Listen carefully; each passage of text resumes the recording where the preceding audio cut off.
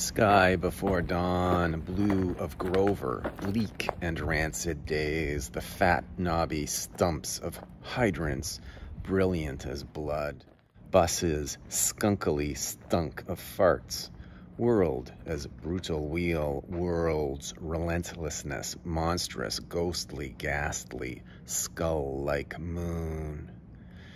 Stupid, slobbery stars and all air a fist.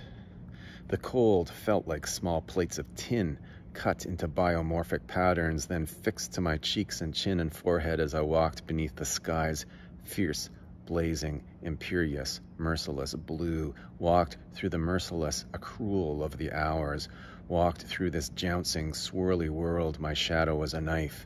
People's shadows were mouths, people bundled up like corpses, ancient women frail as flamingos. People were reeling and steaming like stacks of tugboats, like whistles beneath the glary sky in a bleak sheet of steel, sky ringing like jarred bone. Funny. Sky a strange, blank, enamely, frightening blue.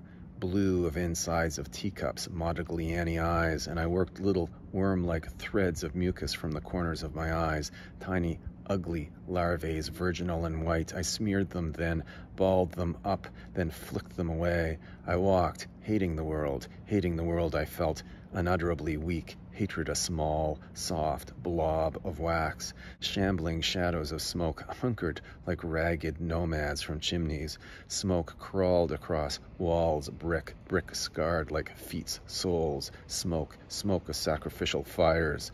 Smoke spooks bloomed upwards into the pale colossus of the sky, and the cold reamed my veins.